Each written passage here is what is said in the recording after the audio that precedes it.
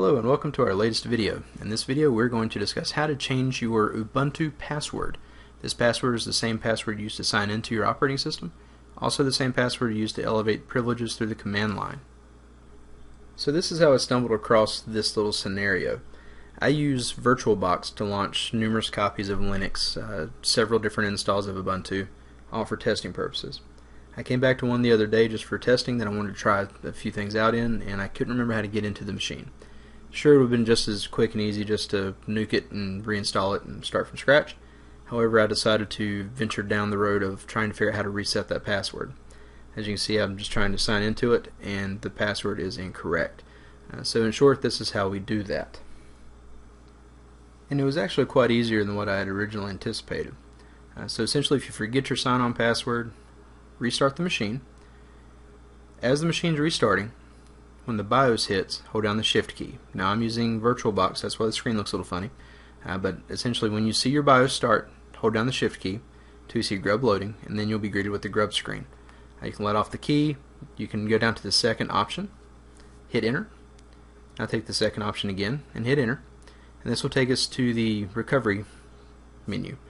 As soon as this loads up, we'll be able to boot straight into a root command line and where we can change our password.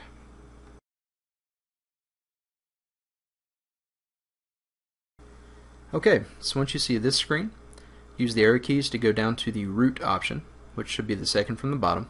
This will allow us to open an elevated root prompt that we can use to change our password. So highlight and press enter. You'll be greeted with the command line at the very bottom of the screen.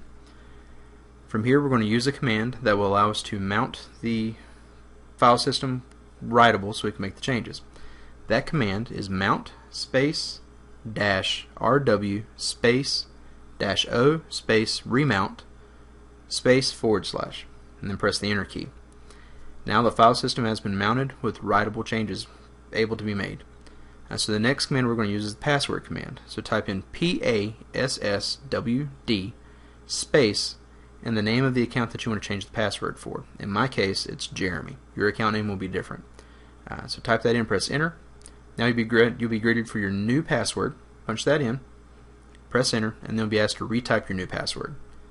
Then press enter again.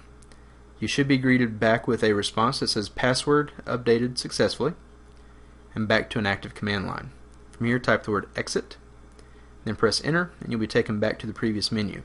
From here, use the resume option to continue booting into the operating system.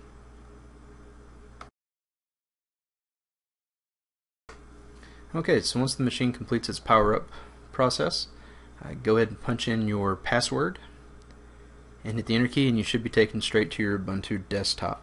So that's it. Just a few short steps and you can be back inside your Ubuntu in no time in the event that you forget your password. As always, feel free to like our video. Please subscribe to our channel if you'd like to keep up with us.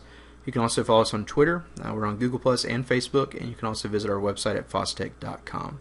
As always, thanks for watching.